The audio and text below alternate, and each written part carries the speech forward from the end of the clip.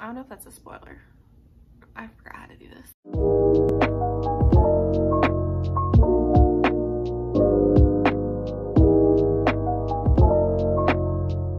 Hey guys, it's Meredith. Welcome to my channel if you are new, and if you are not, I still probably need to reintroduce myself. It's been a hot minute. I just needed to take a break. I was putting a lot of pressure on myself, and I was being really hard on myself about posting and the amount of books I was reading and the types of books I was reading. And on top of that, it was my first year working at a new job, and so I was just so stressed and the burnout was so real. It was getting to the point where I didn't even like reading, which is really sad because I use it as kind of an escape, and it wasn't even something I was enjoying, which I knew was not good. Since the last time I saw you guys, I actually got engaged, which is exciting. I am currently moving into the apartment. It's actually Mark's apartment. I'm just here a lot, and he let me decorate, hence the flowers and books behind me. That is all mine. But anyway, I decided to just kind of talk about some of my recent reads. Since the last video I posted was in February, I did not do a February wrap-up at all, so I thought that I would talk about some of the books that I read from February to the end of May, and it's really not many considering that that's quite a few months. First book that I read in February was There's Someone Inside Your House by Stephanie Perkins. This book is a book that I read for a vlog that I plan to put out in February, where I read 3 books from romance authors who wrote thrillers. So I had read Verity by Colleen Hoover, There's Someone Inside Your House by Stephanie Perkins, and When No One Is Watching by Alyssa Cole. And I filmed this like right in the height of my burnout, and so you could tell I was just not enjoying filming or talking about the book at all, any of the books, and so I did not post it. Anyway, this book follows these 2 high school kids who are going to a high school where these murders keep happening. That's basically kind of it. I really don't remember much about this book. I ended up giving it 3 stars. It's a book that I think I would have liked a lot if I was in high school, since that's the age that the characters are, and it was kind of just a little bit too YA for me, but I honestly didn't hate it, and I really thought I would. I did enjoy the 2 main characters. One reason that I really think that I would have loved this book in high school is because the main guy character, I believe his name is Ollie, he was described as this like blonde punk boy with a lip ring, and immediately I went to like 2017, like Luke Hemmings from 5 Seconds of Summer, who was, and like maybe still is, my like #1 celebrity crush. So like I mentioned, my memory is a little foggy with this one, but it was good for YA. It was very like middle of the road. The second book that I read in February is going to be a very controversial one, and it was Red, White, and Royal Blue by Casey McQuiston, and I gave this book 2.5 stars. So I know that I'm about to be hated for this, but I was just not the biggest fan of this book, and part of me thinks that is because I just hyped it up so much in my head, because this is a book that I don't think I had heard a bad review on until after I finished it, because after I finished it I was like, I cannot be the only one who didn't think this book lived up to the hype, so I had to look up some people who agreed with what I thought. I guess I did enjoy the characters. I thought they were fine, but I thought that the dialogue was really kind of cringy and unrealistic. Like, it just, they didn't really talk like real people. I can't really think of an example, but I know that that was something that kept putting me out of the book. Like, just the way that they would talk to each other was very like YA, when this isn't a YA book. Another thing, and this is kind of on me a little bit, I guess, I didn't know that it was going to be so heavy on politics, and that's fine. Like, I knew that it was a romance that revolved around 2 guys that were from political families, but I guess, I don't know, I didn't know that it would focus so much on the politics of the families. I guess what I mean is just like, I didn't really care about like the election at the end or any of that. Like I wanted to see the romance between the characters, and so anytime like the politics would get involved, I just got kind of annoyed, I guess. And I understand how it made an impact on the story, but it's just not something I enjoyed, especially when this was like a fiction romance. Usually when I read fictional romance, I am looking for just kind of a cutesy little story, and it was fine. It wasn't something I hated, but it wasn't something I really liked, and I think that's why I gave it that 2.5, because I was very like directly in the middle on my opinion on the book. I definitely think it had some pros. I definitely see why people like this one. I just don't think it was for me, so I'm sorry. Next, I read The Simple Wild by K.A. Tucker, and I gave this 4.5 stars. I really loved this book, and I think it's kind of funny because this is one that I see very mixed reviews on, and Red, White, and Royal Blue, I really only see positive reviews on it, and so I think it's kind of funny that I really liked the controversial one, but I didn't really enjoy the popular one. I don't know. This book very much gave me beach read vibes while I was reading it, mainly because I enjoyed the romance that was in the book, but it also had just so much more.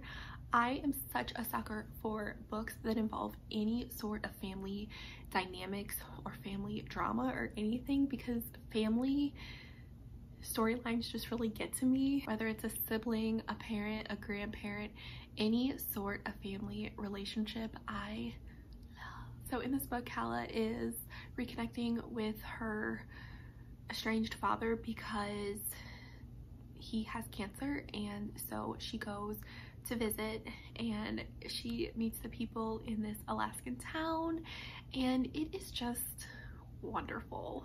I loved seeing the relationship build with her father. I love seeing her in this like Alaskan atmosphere. I know some people thought that Calla was really annoying, but I just thought she was really funny, and I kind of understood why it was so hard for her to get used to this town, because it was just so different than what she was used to. So I kind of sympathized with her, even though it was fun to laugh at her because of it. A lot of the unpopular opinions about this book that I see have to do with the love interest Jonah, and I do understand that, because there were points where he kind of got on my nerves, especially with him trying to tell her like, I don't know, like, you don't have to wear makeup, you don't have to do this, like, no, because that's really not his business. I do think he eased up on that eventually. I think it's kind of the same thing with Calla, where he just really wasn't used to someone like that, and so I think they also kind of get to understand each other. I don't know. I just really loved this book.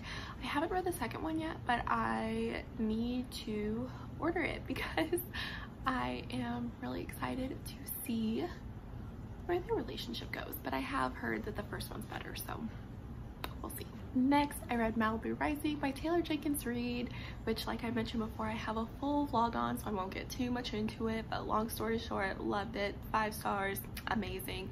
Taylor Jenkins Reid is just one of my favorites, and I love her, so would highly recommend Malibu Rising. Next is another one that I think is kind of an unpopular opinion, but I read Get a Life, Chloe Brown by Talia Hibbert, and I gave it 3.5 stars. This was another book that I went into with such high expectations because it sounded so sweet, and I was so excited. People talked about how much they loved Red and how their relationship was just so cute, and I was ready for this cutesy romance. This is a book that if you would have had me rate it before I read it, I would have just assumed it was a 5-star. Like, it was probably my #1 5-star prediction for the year of books that I wanted to read, and I think that might be why I was kind of let down by it. There were definitely more things that I liked about it than I disliked. I thought that that was really interesting to read Chloe's perspective on things and kind of things that hold her back and things. I don't know, I really liked Chloe's character and her voice. However, I was not the biggest fan of Red.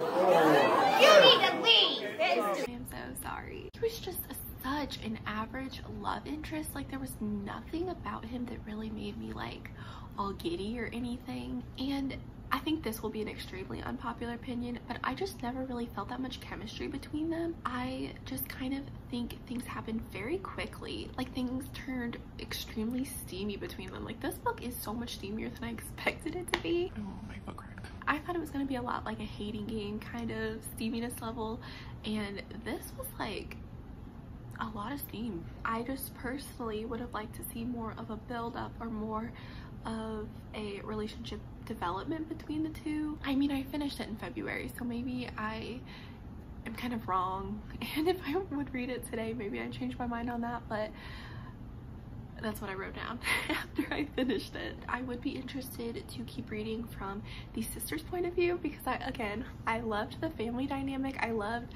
her, oh my gosh, her grandmother was so funny. I loved her grandmother, I loved the sisters, and I would really love to keep reading from them, so maybe I'll connect more to a different sister's story.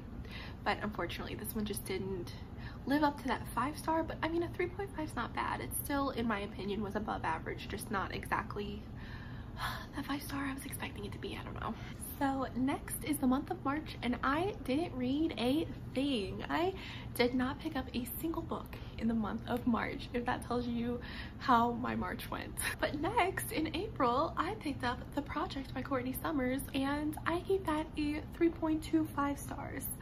I listened to this book on audio, and I did it very quickly, and so I remember that I was pretty interested when I first picked this up because I was interested in the cult aspect. I think that stuff is fascinating, and so I was really excited to pick this up, even though, another unpopular opinion, I wasn't the biggest fan of Sadie when I read it, but I thought maybe this one, since it was a little different subject matter, maybe I'd like it a little bit more, and I actually did like it more than Sadie. Courtney Summers' books so far to me have just been kind of a letdown in the sense that they don't really live up to what I'm expecting them to be, and I think maybe I'm putting unfair expectations on books because I keep saying that they were a huge letdown to me. Next, I read Little Fires Everywhere by Celeste Ng, and I know that I am like the last person on the planet to read this book, but I loved it. I gave it 4 stars. It was another one I listened to, and I listened to it pretty quickly. I don't even know how to give a synopsis to this book without giving things away. It involves family, it involves friends, and basically anything.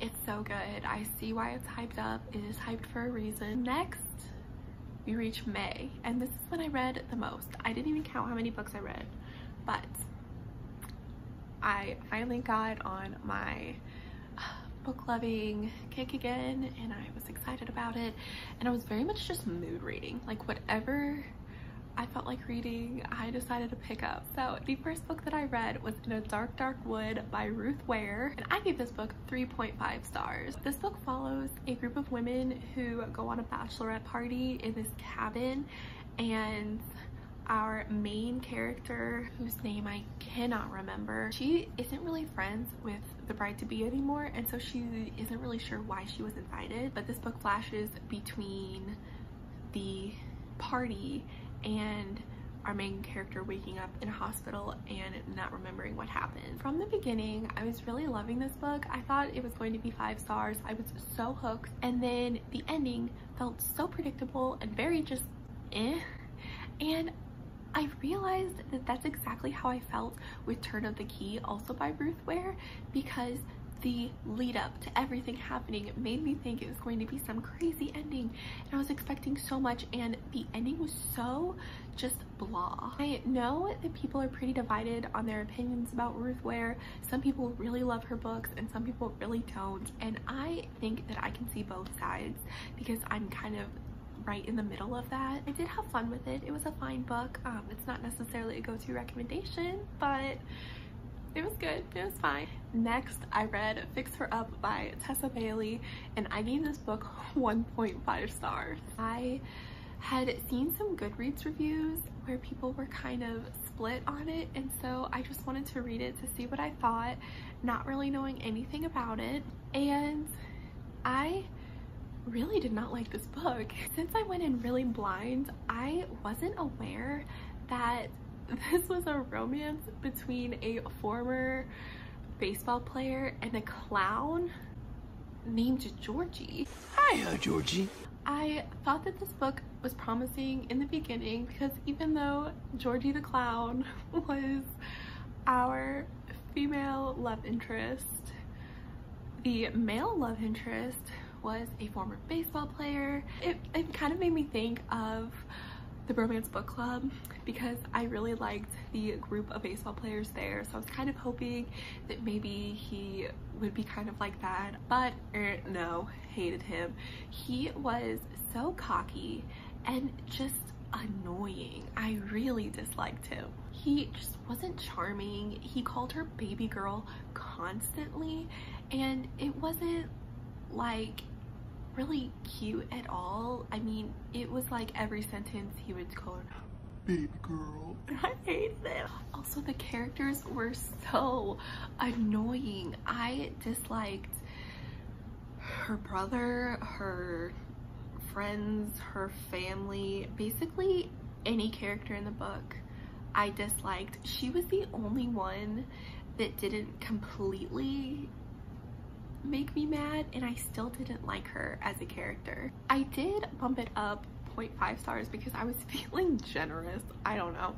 There were some fun scenes that weren't too bad to read from, but like for the most part, I really just despised this whole book. On the flip side, next I read It Ends With Us by Colleen Hoover, which was my first Colleen Hoover romance, and oh my goodness, 5 stars. I loved this book. So this book follows Lily, and she moves from Maine, I believe, to a town. She moves to Boston, and it follows her relationship with a neurosurgeon named Ryle. And then it is also kind of flashing back to her in high school through these letters that she's reading from her diary, but instead of like Dear Diary, she writes to Ellen DeGeneres, which is kind of funny. And I don't want to give too much away about this book because, like I said, I absolutely loved it. I just thought this book was incredible. There are definitely tons of trigger warnings in this book, so I would highly recommend looking those up before going into this book. It's not something that I would recommend going in completely blind to, but I really loved it. I did know about some of this subject matter beforehand. Also, I would highly recommend reading the author's note at the end. Reading Colleen Hoover's inspiration for this book made me so emotional. But yeah, this was like an automatic 5-star read for me. I absolutely adored it. So good. And then finally, I read 3 books that will be for a secret TBR that I promise I'm gonna post. I won't let this one hang in the draft. So those were my recent reads from the months of February to the end of May. But thank you so much for watching. If you did like this video, please give it a big thumbs up and let me know if you have read any of the books that I've mentioned in this video. And then also subscribe if you are not. So I will hopefully see you guys in my next video. Bye.